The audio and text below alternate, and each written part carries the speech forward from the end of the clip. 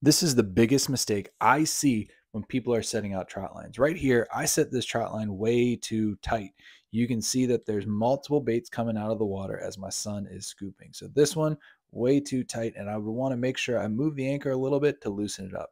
You want your trot line to look more like this, where you're seeing one bait come up right around that trot line arm, and it just lets the crab hang on a little bit longer and gives you a better chance of being able to catch them as they come up the water column.